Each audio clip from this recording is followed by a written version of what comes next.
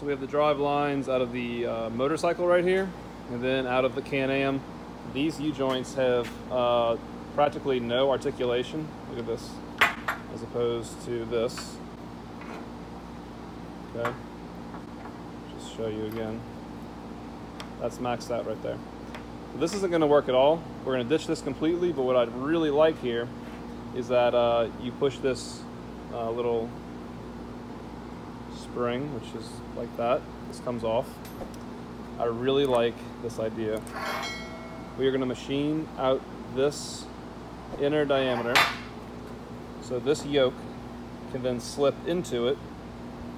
We are going to put a few keyways or machine something in to give it some rigidity, and then we are going to TIG weld all the way around this yoke, okay? That way we are going to create our new, pretty much a slip, well, this is not really a slip yoke, but our new attachment, and that way we can eliminate all this and keep this, which is what we need.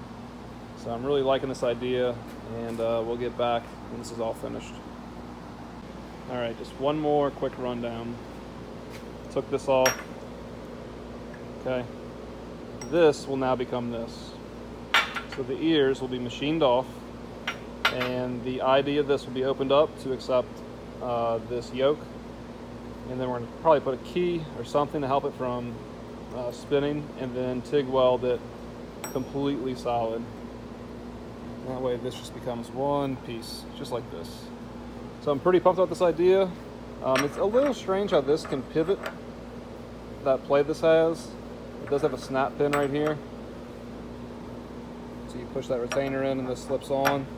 But that's how it was from the factory. And I mean, they had a U-joint set up running on here. I'm just, I'm going to adapt it to a Can-Am U-joint. Hopefully it all works out, and we will see. So off to the machine shop.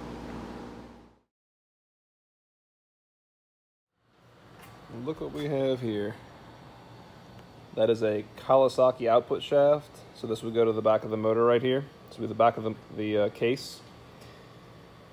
This is the Kawasaki factory U-joint. Cut the tabs off right here. Machined this to fit in it.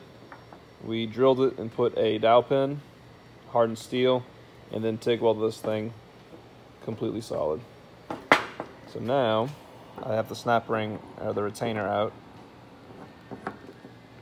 It'll be just like that. And now we have a Can-Am drive shaft that can couple up to the Kawasaki engine. And there's your factory Kawasaki Driveshaft that we'll no longer be using. Just a comparison, but this is going to be a great setup. I love that it has a slip joint back here. That way when it flexes or moves with a little bit of play, and it won't be putting pressure on the U-joints or the actual input shaft or the rear diff.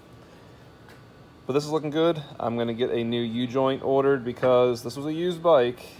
Okay. What are we missing here? There's no retainer.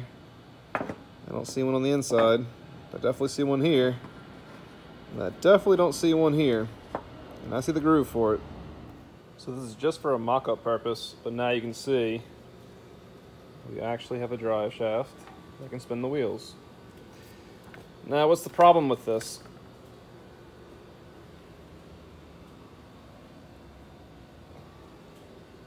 That's the problem. This needs to be on this side. We're definitely have enough articulation within our U-joints, but I'm gonna have to notch the frame right here. Okay, I'm gonna take this out completely and then have this on this side. And that way we can match up with our output shaft. Now also, cutting this frame and making the cradle is important, because I have to drop the motor down low enough to be in line with our output shaft. The reason why is that you have this torsion bar that goes across, and if I go up any higher, I definitely have some play, but not a whole lot. I'm gonna have to cut this out as well. Maybe take a piece of square tubing or even round tubing. Square tubing would be ideal, because I can get some more square footage in here. Well, this might hit.